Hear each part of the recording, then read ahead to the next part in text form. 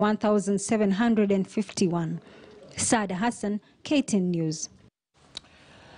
But even as several countries rush to vaccinate their citizens against the deadly coronavirus, Tanzanian President John Pombe Magufuli has told his people, the Tanzanians, not to be wary of the vaccines. Now, he said some of the vaccines introduced by foreign nationals were dangerous and should not be adopted.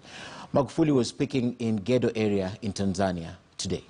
Unajifukizia huku unamuomba Mungu, unaswali, unasali, huku unapiga zoezi la kufanya kazi la kulima mahindi, kulima viazi, ili ule vizuri ushibe, korona ashindwe kuingia kwenye mwili wako.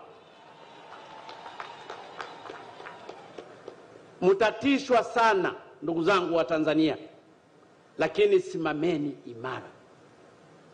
Ninajua wapo baadhi ya Watanzania hata wameondoka ndani ya nchi na kukimbilia maeneo mengine na kwenda kuchanjwa, na walikochanjwa huku wamekuja huku wametuletea korona ambayo ni ajabu ajabu. Simameni imara. Chanjo hazifai. Kama wazungu wangekuwa na uwezo wa kuleta chanjo, hata chanjo ya ukimwi ingekuwa imeshaletwa. Hata chanjo ya kifua kikuu ingekuwa kifua kimeshaondoka. Hata chanjo ya malaria ingekuwa imeshapatikana. Hata chanjo ya kansa ingekuwa imeshapatikana. Ni lazima Watanzania tuwe waangalifu kwa mambo ya kuletewa. Msije mkafikiria mnapendwa sana. Well, we'll see how the rest of the world interacts with Tanzania when finally every country is vaccinated or vaccinates its citizen, and Tanzania is remaining there. We'll see what happens to TZ then.